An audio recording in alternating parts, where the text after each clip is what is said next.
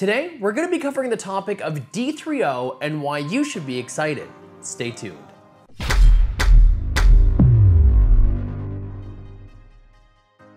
What's going on, guys? It's Quizzy Dog here, and like I said before, today we're going to be going over a brief demonstration and description as to what exactly D3O is and why it's beneficial for us in the consumer electronics world. I also want to make sure that I mention that this video is not sponsored. All views and opinions are my own. However, we will be taking a look and using a D3O demonstration kit from Gear4 to make sure that we go over exactly what the use cases are, along with my Piccadilly case. I did a dedicated video on this, you guys can see it in the cards above, but why exactly it's important to have D3O within an actual case itself and what makes it so good. So let's first take a look at what's in here, and then we'll go over exactly what D3O is. All right, so here is the actual demonstration kit itself. It's comprised of a few different things, but the main thing that we're gonna be looking at would be D3O in its raw state, which is in this guy right here. Now, one thing that's pretty cool with this stuff is it sort of reminds me of the old silly putty or nutty putty. Get this out of the jar. You guys can see that it is very stretchy, very stringy, very fun to play with. Again, this is D3O in its raw state. It's not refined in any way. So this is just kind of the goopy goodness that is D3O. Now what's really neat is this is a non-Newtonian fluid, similar to when you used to make that cornstarch water material that if you touched it lightly, it was very malleable, and then if it took an impact, it was very, very resistant. This is the exact same principle, so you can see if we're very gentle, it's very stringy, it's very goopy, it's very easy to work with. But if we go ahead and we tug, you can see that the molecules actually lock up super tight, allowing us to rip that in a very clean rip. Let me try to do that again. You guys can see there's really no stretch there. It's a nice flat rip on both sides, which is super, super cool.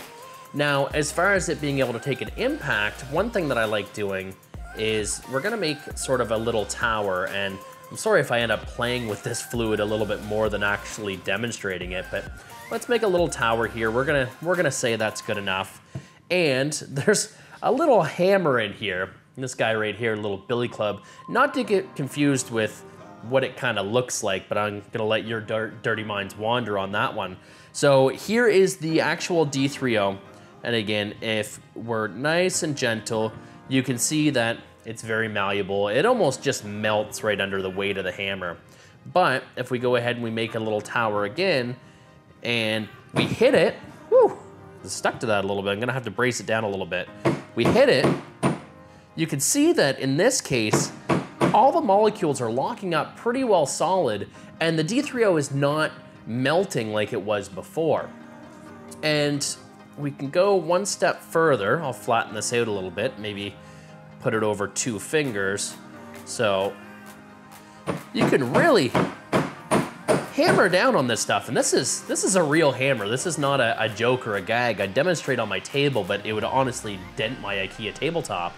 But that didn't hurt at all. You can see that my fingers are real, they're intact.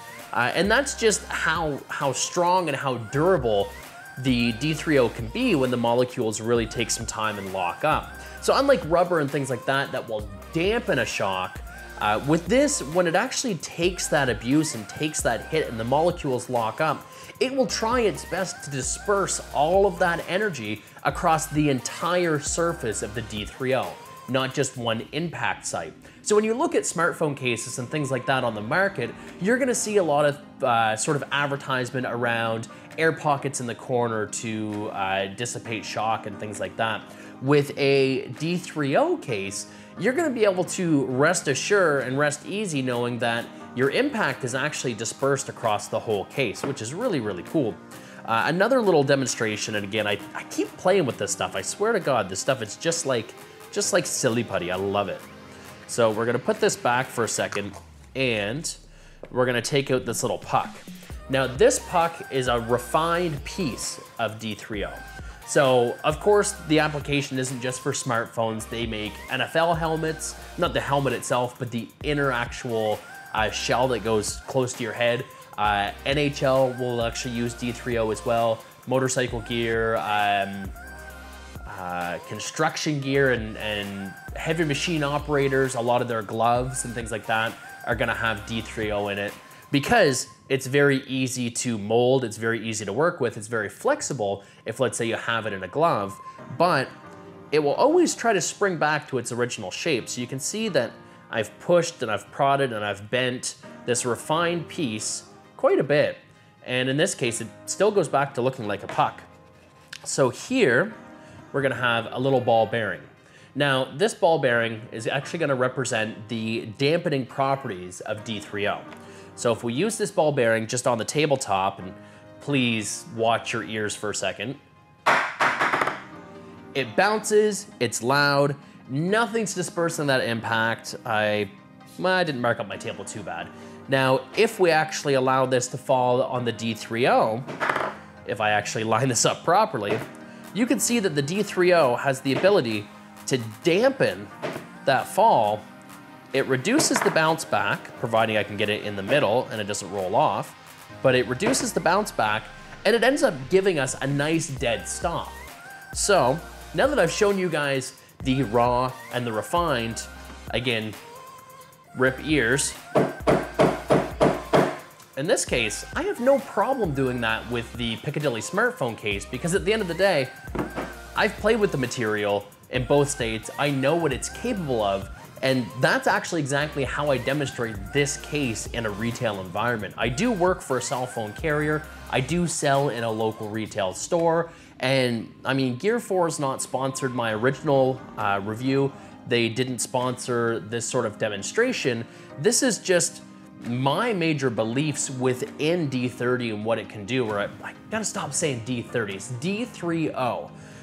But with this, I'm so confident with the material. I absolutely love it as far as protection. And I mean, if I was honestly ever in the market for any other protection like motorcycle jackets or anything like that, I would really take a look at what on the market has D3O for myself personally, just because I believe in it that much. So if you guys found this small little demonstration at all helpful, I would really appreciate a like on the video. And if you haven't subscribed and you happen to be new here, be sure to hit that subscribe button because we will have some more great content coming out in the future. Until the next video, guys, for now, my name is Crazy Dog. You guys have been awesome, and we'll catch you all in the next one.